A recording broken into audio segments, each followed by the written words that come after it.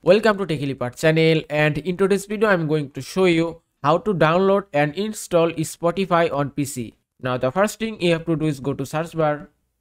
From here type store and then click on Microsoft Store. From here go to search bar and then type Spotify and then click Spotify Music. From here click on install and then Spotify will start downloading and will be installed automatically. You don't have to do anything, and the download is complete. Now just close the window and then go to start, and here at the top you can see Spotify. Then just click here and here it is. Now Spotify is ready for use. From here you can log in or sign up your Spotify account. And that is how you can download and install Spotify on your Windows desktop or laptop computer. I hope this video was helpful. If it was, please give it a thumbs up and don't forget to subscribe.